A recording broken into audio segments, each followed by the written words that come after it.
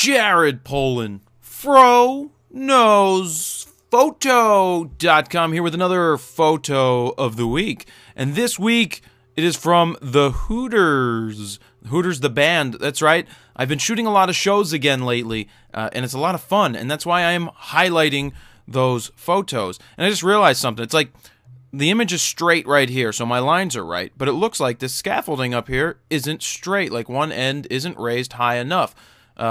Yeah, because I like straight lines, and I like my lines to be right on, but that's beside the point. Let's look at this photo, how I took it, why I took it, and how I ended up actually behind the drummer on stage in front of, well, in back of all of these people. So, taken at 1/400th of a second at 2.8 ISO 800, 14 millimeters using the 14-24 Nikon 2.8 with the Nikon D3S. Now, I've done shots similar to this before on tour with Perry Farrell, and I've used the fisheye, and I chose not to use the fisheye this time because I've actually not been taking that out of the bag, the retrospective 30. I haven't been taking it out too often. I just think that the fisheye is a very limiting lens. Now, I probably should have done it both ways just so I would have had both.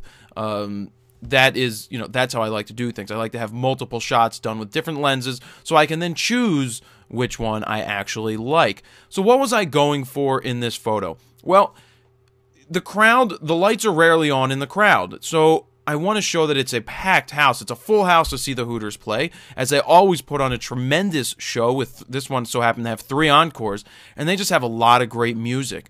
But I was the only person cleared to go on stage that night. So I went from the pit. There were a lot of photographers in the pit. There were probably 7 or 8, and I just don't like being in the pit with too many people, and I'm sure they don't like being in there with too many people because it's just, there's a lot of people. But what was interesting is a lot of times they only let you shoot 3 songs. The Hooters let everybody shoot the whole show. That's the way it should be. Get in, shoot the show. But I was cleared to go on stage, so I just walked myself backstage, walked up on stage, snuck behind, let's see, I can show you other shots. There I'm in the pit. I'll show you these quick stuff. So this is behind the drummer.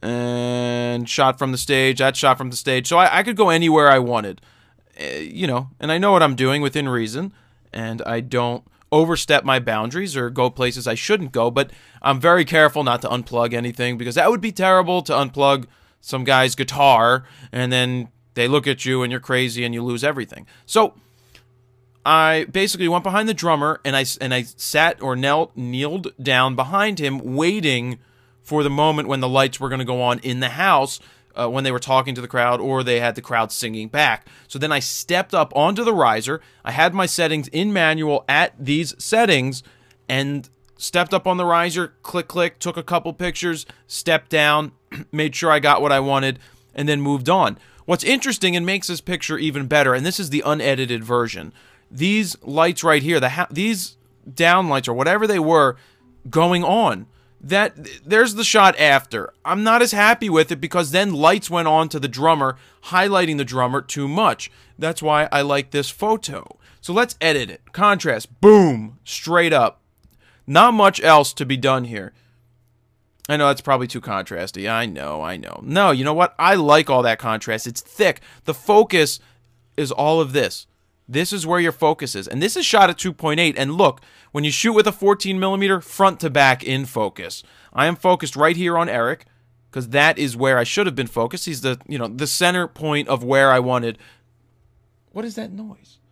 Oh, it's the cat playing with something. Kitty, what are you doing? I think he's eating a think tank bag. Kitty, don't eat the think tank bag.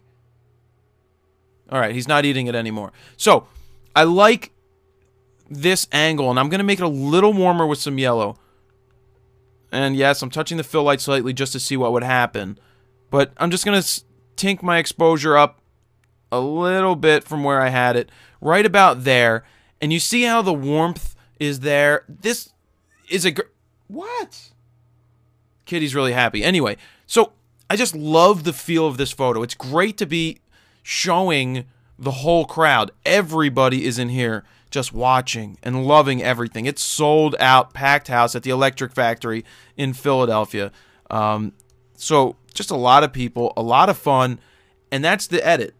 This is the unedited. This is the edited. I'm very happy with this. This just is a nice photo. It shows not only a great image, but access. What happens when you get the access, you get the shots that other people that night don't get. So that's the photo of the day. Photo of the week. Jared Polin, FroKnowsPhoto.com. See ya!